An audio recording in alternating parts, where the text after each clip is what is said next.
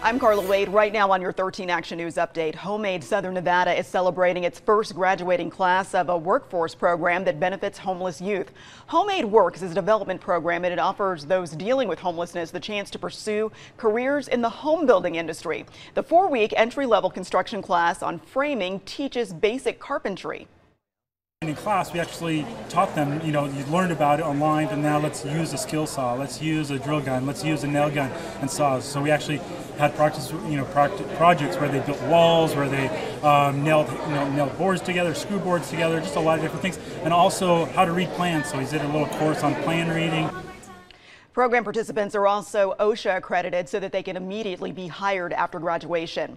UNLV kicked off homecoming festivities this morning with the unveiling of University Center Drive. It was formerly known as Swenson Street. Alumni and students led the effort to rename the road to give it a more collegiate feel. And Nevada's unclaimed property auction is now open. More than 4,400 individual property items are all up for grabs, including fine jewelry, costume jewelry, coins, stamps, and a lot more. All of these auction items are available for viewing and bidding online. That auction runs through Monday, November 18th.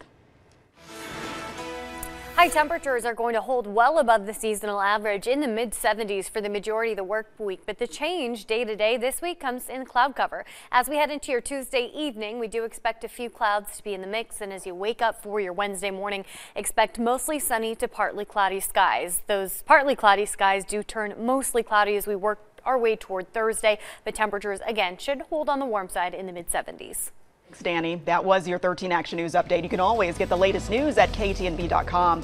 Thank you for making 13 Action News part of your day.